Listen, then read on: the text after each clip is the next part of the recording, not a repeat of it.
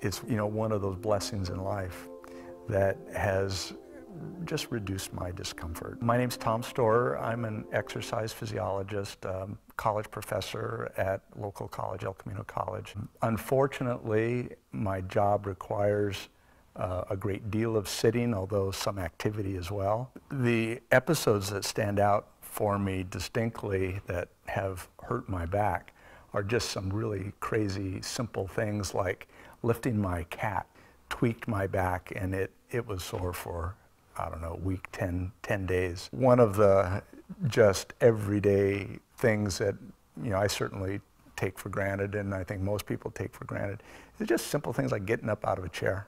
Scoot way forward on the chair and sort of bend over and get up. And my wife has said, you look just like your father. And my father just had horrible back pain that was painful, not only to him, but painful to the rest of us to see him be in pain like that.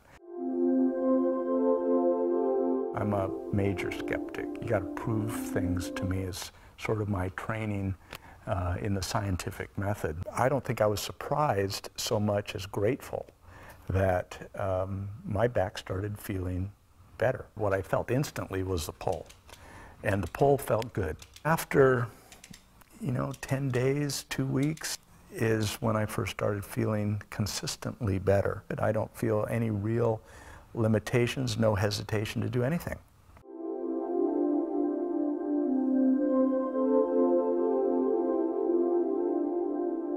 So, getting out of the chair is, a piece of cake. I get up, I can move. This isn't a light cat, but it's no problem. I do anything like this. The best part of this is that I feel good. And what more could you ask for?